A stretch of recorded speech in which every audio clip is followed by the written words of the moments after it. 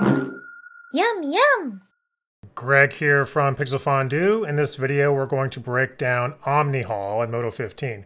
So Omnihaul is a new UI convention that brings the benefits of hauling all across the app, with the aim of giving us more consistency in operation among the direct modeling tools and between the direct tools and the equivalent mesh operation, or MOPs as we like to call them. Omnihaul also gives us some new benefits with regards to precision and experimentation and configurability. We're going to cover all of these things in this video, along with mini-properties or mini-props, and hopefully showcase how the combination of Omnihaul with mini-props offers up a faster, more efficient, and more predictable workflow. Now, if you're a Modo user, you know that we've always had hauling.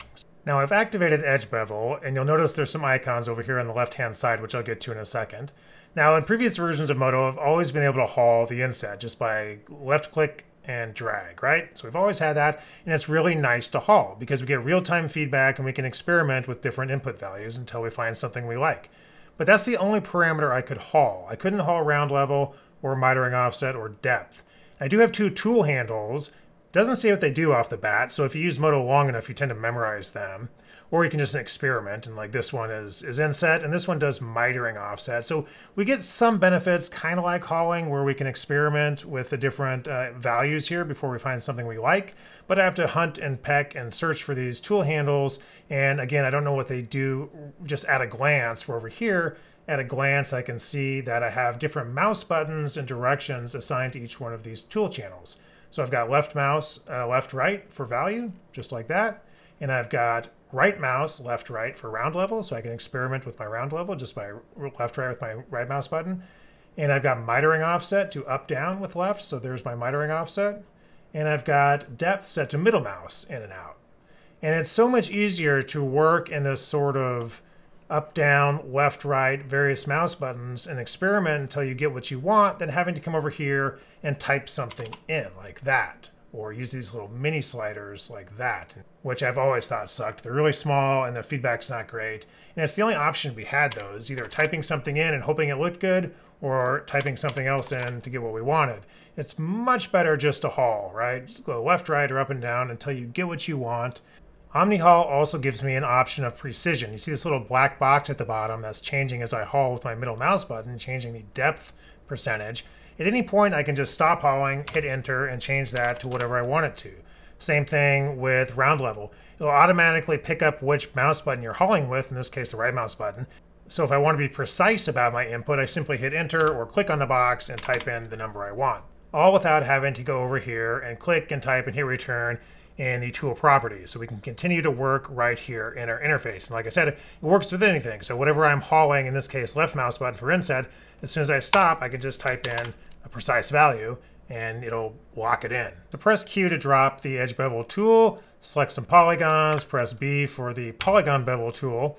And let's talk a little bit about consistency, right? We want consistency between tools. So if you remember, to get the segments or the round level in the edge bevel tool, we clicked and dragged left and right with the right mouse button. So you'll see that's been mapped to segments of the polygon bevel tool here. So I'm clicking and dragging with my left mouse or right mouse button to get these segments right here in the polygon bevel. And we've done that across all the tools. So any tool that requires segments like edge chamfer or bridge or polygon bevel or edge bevel, they all have segments mapped to the right mouse button. So it should be consistent between tools. Same with all the clone tools. So if I were to clone this, go over here to the duplicate tab and do a clone tool, the number is going to be mapped to the right mouse button. So I can drag these out and I can right mouse the number of clones there. So right mouse is always going to be attached to segment or number in terms of a clone or a sweep or a slice. And so it should have a lot of consistency between those tools. The other aspect of consistency that's been improved upon is to use the same hauling parameters for mesh operations that we have for direct tools. So I add a cube here, and I select this these top edges and add an edge bevel like that. You'll notice that I have my tool handles just like we do with the direct modeling tools. So for mitering offset and inset, and of course these are item properties because it's a mesh operation instead of tool properties, which are down here for the direct modeling tools. But you'll see the same icons or the same button and direction hauling, the same mapping that we had with a direct modeling tool. The difference is with a mesh operation, we need to press the C key to activate channel haul. So we're still using the channel haul tool like we have in previous versions of MODO, but you don't have to go through and select your channels this time. We've pre-selected them for you. Now you can change this, of course. We'll get to that in configurability, but we have a preset of channels set up with channel haul for all kinds of items and mesh operations that match the direct modeling tools. So with channel haul active here, I can left mouse, left and right for inset. Right mouse, of course, does the round level. Left mouse up, down, does that mitering offset like that. And middle mouse, left, right, of course, does the depth. So it operates in the same manner as the direct modeling tool. The biggest difference is I have to press C to get my channel hauling here. And when channel haul is active, I lose my tool handles. So if I press C to drop channel haul, you'll notice this word channel haul will go down when that tool is dropped. I get my two tool handles back, and if I press C to activate channel haul again, I lose my tool handles. So that's a little different than the direct modeling tools where the tool handles are always there. Maybe this will change in future versions of MODO, but that's something to keep in mind now. You have to press C for channel haul to use Omnihaul, and you'll see that it's on down here by seeing the channel haul words active. And when you have channel haul active, you will lose your tool handles like that. Other than that, though, it should work exactly the same. So here that's working like that. If I add a new mesh and give myself a cube and just move that cube over here and do the direct modeling equivalent with edge bevel, again, the dragging is exactly the same as the mesh operation I have over here. So I could go back over here and select it, select my mesh operation, C for channel haul, and start dragging the same way as my direct modeling tool. So along the lines of improving consistency among the direct modeling tools and mesh operations in MODO, as well as improving precision and a more streamlined UI, we have the concept of mini properties in MODO 15. So as you know, there's two types of properties in MODO. We've got item properties, which will appear on the right-hand side. So edge bevel is a item, right? It's a mesh operation item, and its properties show up over here on the right-hand side in item properties. Whereas if I select my direct modeling cube here and grab a couple of polygons, I can activate the polygon bevel tool, and I get tool properties here on the right-hand side. You can see that. Now, if I press spacebar, or you can also map this to Q if you like to keep space for dropping tools and toggling these component modes, you can map it to Q, but defaulting to space, you can bring up mini properties, and then you can also dismiss that with space. So it brings them on, bring them off, right? Spacebar will bring those on and off. And if you have a tool active, it'll always bring up the mini properties for that tool. And if you drop the tool and go over here, if you have an item selected and no tool selected, it'll bring up the mini properties for that item, right? So it's the most used properties that we think are at least the most used properties of that item or that tool. And of course, you can easily add to this and change this, and I'll show you how to do that in the configuration section. But it's a really quick way of working. So I can go over here and I can select a couple polygons and press B for bevel and start doing some beveling. And let's say I don't want them grouped together. I don't have to go over here to the left-hand side to ungroup them. I just pop up my mini properties and ungroup them here, right? And I can pop it on and off. I want to group them back together. And it works the same way with mesh operation modeling. So if I have a couple polygons selected here and I add a polygon bevel, mesh operation, and then I can activate channel haul by pressing C and just dragging using Omnihaul and getting my values in there the way I want them. If I don't want those polygons grouped, I just press space. And it's actually bringing up item properties this time, not tool properties, because I'm dealing with an item. But spacebar doesn't care. Mini properties doesn't care. It just brings up the properties of what you expect it to bring up, and I can ungroup them here. Click space again to get rid of it, and just go on about my modeling. Or maybe click it back on and group them back together. And I can also do some precision here if I want to as well, and turn it off. So very useful in terms of getting to the most used properties of your item or your direct modeling tool. So we've really been talking about direct modeling and procedural modeling with regards to Omnihaul and mini properties, but really they've been extended all throughout MODO, and there's all kinds of uses for them. In this scene, let me just pop up my schematic here. I've got this particle cloud, right? This particle cloud item, and let me just turn on my locators. That's this orange sphere here. Let me just isolate that. You can see the little dots that are the particles. That's a particle source, and I've got a particle modifier in here that scales those particles up by 300%. And I've got my radial fall off here. If I turn on the move tool and move it around, you can see that that's limiting the effect of the particle modifier to the radius of that fall off. And, you know, I've got my replicator, of course, and my prototype mesh is just that teapot right there.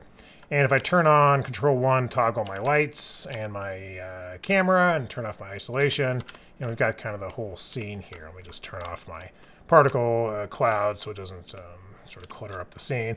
But you can see how using mini properties is just a really quick way to work along with Omnihaul. So if I select my camera here and just press C for Omnihaul, I already have these channels set up, or hauling set up on these channels. I don't have to go in there and select them one by one and do my hauling. They're already set up. So focal length is just sort of the most common thing you do with the camera. So that's left mouse button. Focal distance, I can middle mouse button that so I can get my focal distance in on my teapots there. I've got f-stop setting for middle mouse up down. I could just pop on my mini properties here. For instance, if I want to turn on depth of field like that, click it off, press space, pop it off.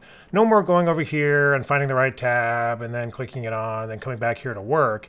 You just work right here in the area, right? You just turn it on and off right there without having to move my mouse over, off the focus from where I'm working.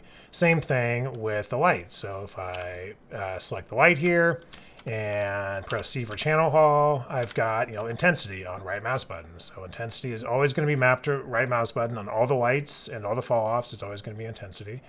And then I can adjust my cone angle here with left, right, and the soft edge, right, up, down. I'm not sure that's going to show in the advanced viewport. And I can just use, you know, again, spacebar to pop up my mini props and change the color or something like that. Or I can grab my mesh item, my teapot, and pop up mini props and change the name of it. No more going over here to the item list and selecting or doing that weird hold click thing. Just pop it up and change it. Again, the camera, sometimes I like to change my camera to a different color just so it stands out in the scene more. So again, pop up mini props. I could just actually hide this schematic here. Pop up mini props to the space bar and add some draw options. They're right there in mini props. So I can go user and I can change my camera to like a green color and press space to dismiss it, and there we go. So it's a really fast way of working. Even fall-offs have built-in channels for Omnihaul. So press C for my fall-off, and just, again, the most common thing is the radius of my sphere. So put a lot of thought into mapping the right channels between all the fall-offs and all the cameras and lights, and particle it's worked its way through the particle modifiers as well, just to, you know, get our, you know, sort of consistent work within MODO. So right mouse is just always button, right? So if I select my particle cloud, it has its own set of preset Omnihaul. So max particles, I just right mouse, you know, that's always a number, whether it's segments or clone or particle number or whatever. It's pretty much always right mouse, left, right. So you can just do that. I can adjust my radius with just, you know, clicking and dragging. It's just super useful to do that. And again, just popping stuff up if I want to disable my fall off or enable it, just using the space bar. Or maybe I want to do a solid core. So solid core is mapped to middle mouse button. You should just be able to glance up here or over here and get that. You know, again, it's at a glance, where tool handles don't really give you at a glance feedback. So you know, it'd be nice to have tool handles maybe in fall offs, but it's nice to be able to just click and drag and haul and just kind of glance up here, glance over here to know which mouse does what. And there's some pretty good presets on these. So again, I think it's just learning to sort of remap your muscle memory to work with spacebar to pop up mini properties. It'll work with both items and direct modeling tools. Now there is a hierarchy. So if I have an item selected, like my teapot here, and I press spacebar, I'm going to get my teapot properties. But if I have a direct modeling tool active, let me just isolate my teapot and move in like this, and say I've got some polygons, and select B for bevel. If I press space, it's not going to, even though my teapot's selected, it's not going to give me teapot properties in the mini props. It's going to give me whatever tool I have active. If I drop the tool, press Q, and I don't have a tool active, then it's going to go back to my teapot. And you can, of course, pin that here. So I have that pinned. You know, it's going to keep my teapot there. If I go to my replicator, I'll have replicator mini props. Or if I go back to particle cloud mini props, light mini props, radio fall off mini props. We've set up mini props on most of the items available in the item list.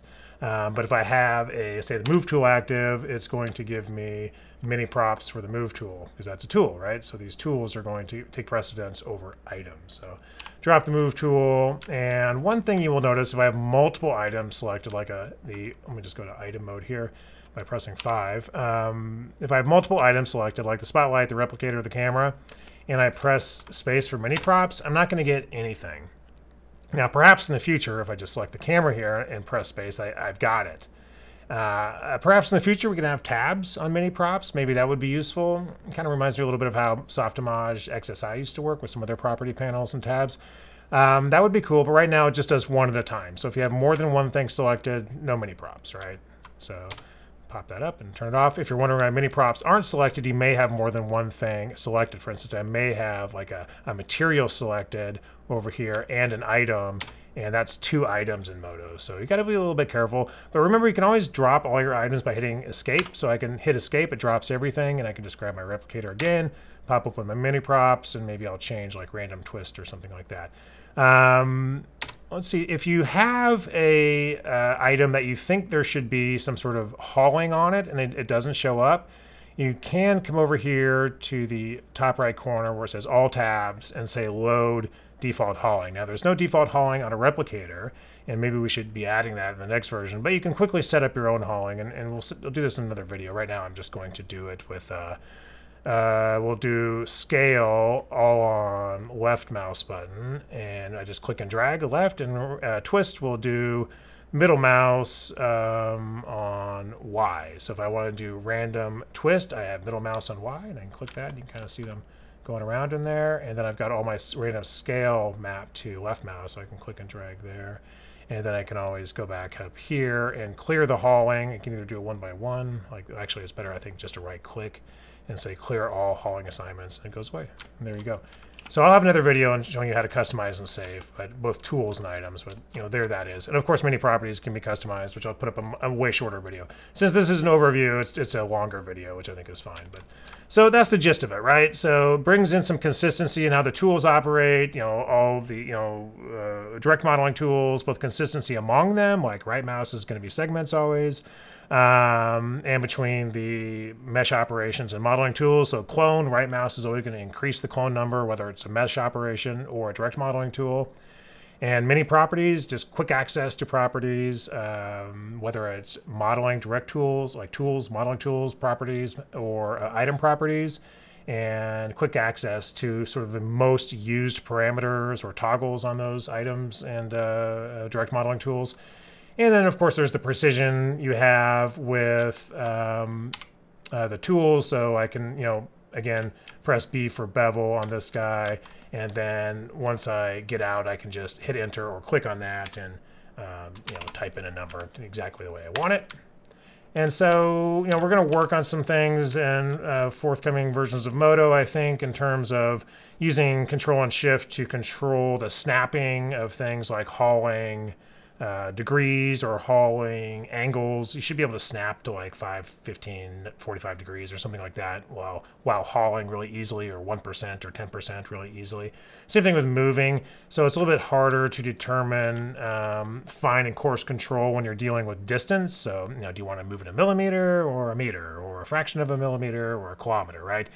It's usually based on the grid size in MODO that gives a sort of a rough approximation of the scene size you're dealing with, but I think we can find some ways to make that better as well. So anyway, this is sort of Omnihaul overview in MODO 15. I think if you take the time to remap your muscle memory to some of these new techniques, it's really going to make you work faster. I don't think there's any doubt about that.